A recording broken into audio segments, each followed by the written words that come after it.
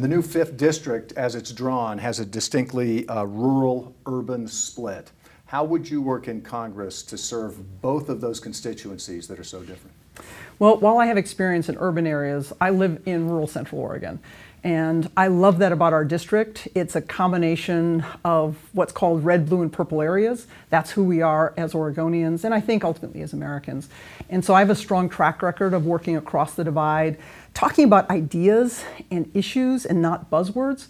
And that's how we focus on the solutions we need to work on to get things done. You know, I've said, and I'm proud to be endorsed and nominated not just by the Democratic Party, but also by the Working Families Party and the Independent Party of Oregon as well. And I've always said, regardless of party affiliation, we all want to be able to put a roof over our head, food on our table. We want opportunities for our kids. We want health care for our families when they're sick. We want safe communities. We don't want our homes to burn down. And we don't want our family farms going under. And that's the job. And that's, I've got experience in all those different areas and really excited about this opportunity to serve Oregonians in Congress. Do you believe that the House of Representatives should formally investigate allegations of voting irregularities or fraud from the 2020 elections? Why or why not? Well, voting is actually a state level issue, and I think ultimately we need to be ensuring confidence in our elections. And we need to do that by having good systems in place. Here in Oregon, our vote-by-mail system is second to none. We have led the way nationally, and so making sure that voters have an opportunity to vote, making sure that ballots are easily accessible, I think voting rights is a critical part of protecting our democracy. And so making sure we have those systems in place, have those protections in place, and going forward that all Oregonians and all Americans have the right, who are eligible to vote, have the right and access to vote. And then making sure we have secure systems in place to protect our election and also protect those counting the ballot and make sure they're not being attacked. So we've had investigations of the 2020 elections already. There's been virtually no examples or findings of irregularities. And so we can feel really confident on those elections and then also who won. I'm actually running against someone who has denied the results of the 2020 election, which is really frightening because spreading fear about our democracy and undermining our democracy and as my opponent has done, celebrating and supporting the January 6th insurrection is very dangerous. I began my public service career over in Bosnia and Kosovo, managing the reconstruction schools and hospitals. I've seen what happens when countries fall apart. We cannot let that happen here. So should we take that as a no, the House of Representatives should not formally investigate further into the 2020 election?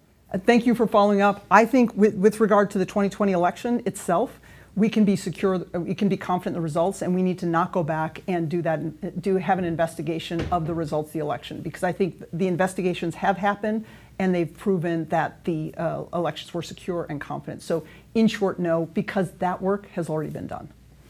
What do you think should be done at the congressional level to address the many issues of homelessness and address the needs of the people who are living in our streets, in our city parks, in our national forests?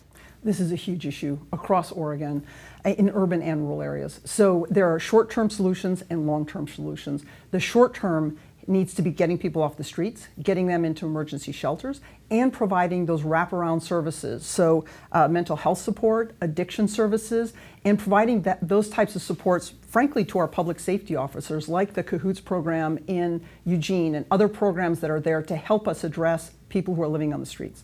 In the long term, we need to increase the availability of affordable housing. I'm actually right now working on an affordable home ownership pilot project here in Oregon that will set a model for enabling people to get into housing, low-cost housing. What's really frightening of the dynamic that's happening nationally right now is we have mega corporations who are buying up housing stock and then forcing people into only rental options and then cranking up the cost of housing. Housing affordability is a huge issue. There are short and long-term solutions that I'm working on now and would love to implement in Congress. Does Congress need to work on stricter gun control legislation at the federal level? So I don't believe in gun control. I believe in gun safety. And what we can do, and we saw that with the recent shooting here in Bend, here in Central Oregon, it raised the stakes about the need for greater gun safety.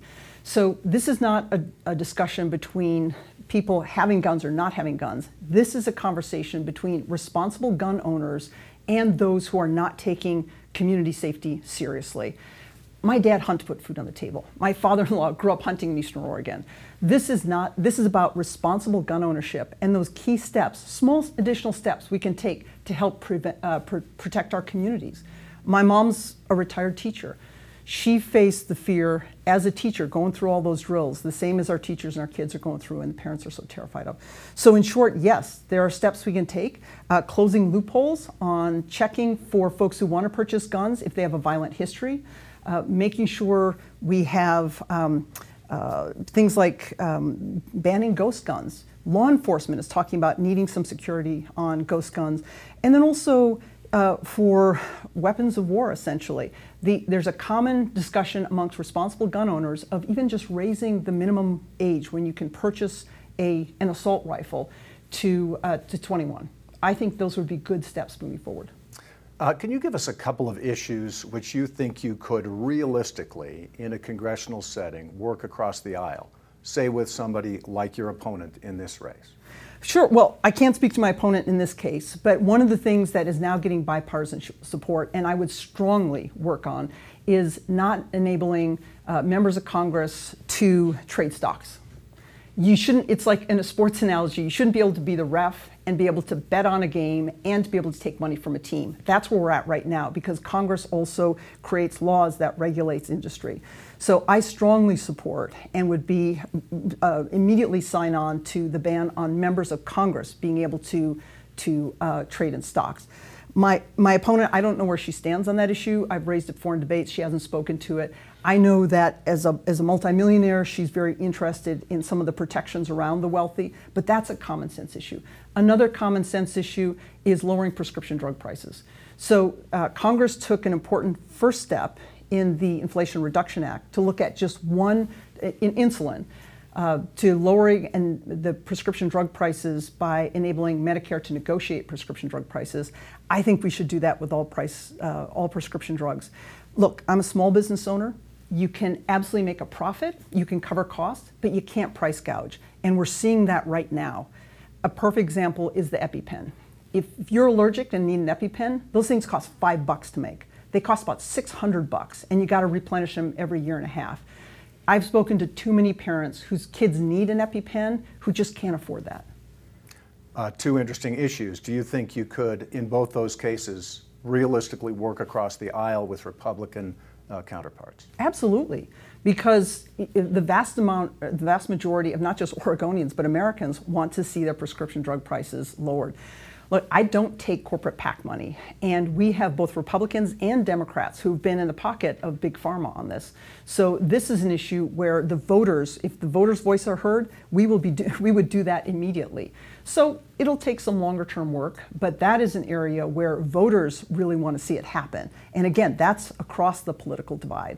And so part of that job is to build the relationships, make the point, get the word out to voters that that's an option, and build up that political pressure to help.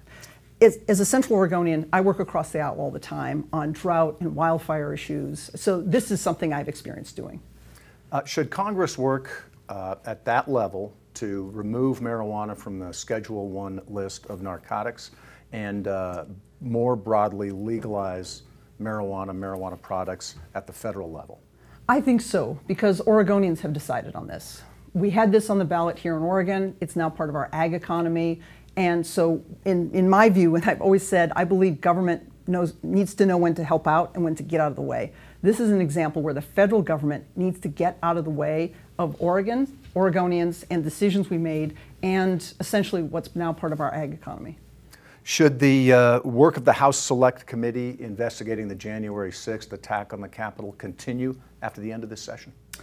If it is not yet resolved, then it should, because protecting our democracy is job one. I give tremendous credit to Liz Cheney, who is helping to lead this effort to protect our democracy. I will disagree with her on policy issues, but when it comes to defending our democracy, we must stand together. It's critically important. I've been shocked that my opponent has made excuses for the January 6th insurrectionists. we have to be Americans first. This has to go beyond party affiliation. We have to protect our democracy, and then we get to argue about policy differences. Should access to family planning services, abortion services, be decided on the state level, or do we need some federal action and clarity at that level? I believe we need federal protections of abortion health care, reproductive health care, and ultimately abortion services. Again, this is an area where government needs to know when to help out and when to get out of the way. I fundamentally believe, and this is one of the biggest differences in my race, but I fundamentally believe it's up to a woman to decide what to do with her body. It is not the government's decision when to tell us when to start a family or what to do with our bodies. I feel very strongly about that. And I've spoken to plenty of folks across the political divide, even if they don't like abortion, that absolutely agree this is not the government's decision. We've seen a scaling back of the government protecting, the federal government protecting this right. My opponent has celebrated that stepping back. She has said, well, previously, that she would vote to ban abortion at 6 weeks before most women even know they're pregnant. I strongly disagree. She's now keeps changing her story on where she actually stands on that, but she was firmly on the record just a couple months ago as saying she would ban abortion at the federal level before a woman even knows she's pregnant at 6 weeks. And actually other TV stations are calling her out at her flip-flopping and her being disingenuous and changing her story on that.